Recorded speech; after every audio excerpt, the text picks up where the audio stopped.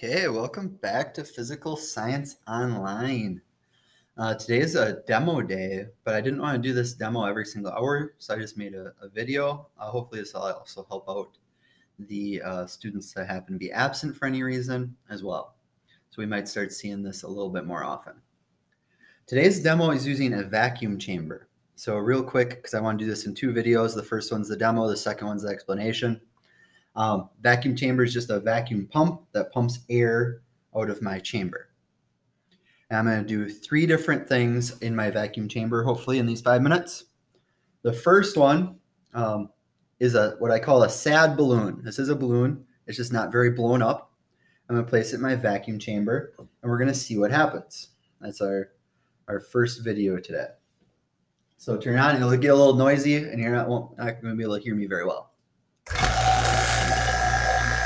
So vacuum chamber, once again, removing the air. That's all that's happening is we're removing the air from inside of that chamber, and the balloon is growing.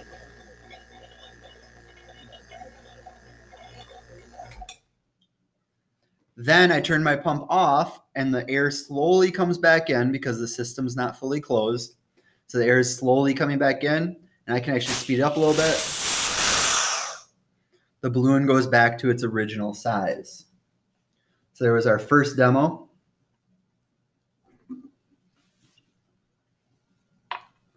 Second demo, I have some shaving cream on a little plate up on here. So it's just regular shaving foam from the store. We're going to see what happens to that as we remove some of the air.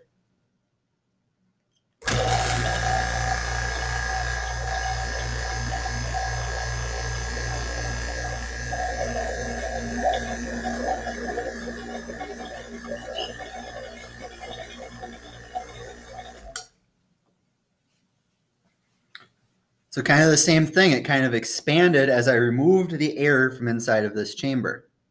And now that it's slowly going back in, it's now compressing again. Let's see if we can go a little faster so we can get to our third one. Basically, I'm trying not to go too fast because it makes a mess if I spill it. There we go.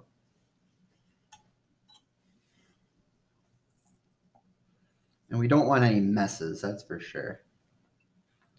So here's my last example. I'll even do two of them just to be kind of cool. These are regular marshmallows. They're kind of old and stale, so I wouldn't let anybody eat them even if you were in class. But they still are going to get the point across. Turn my vacuum chamber on one more time.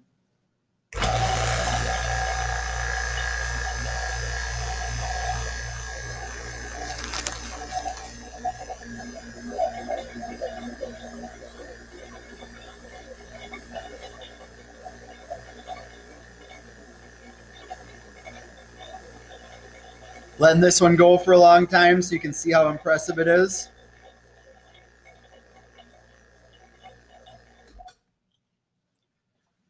You can't see it very well, but they look like those giant marshmallows for those giant s'mores now. And then these ones I can go pretty quick with, actually. So let's see. And just because of the nature of a marshmallow, they don't quite go back to their original shape.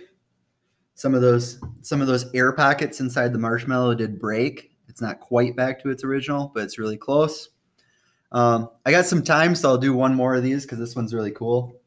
Just to show you, sometimes they can get even bigger the second time around.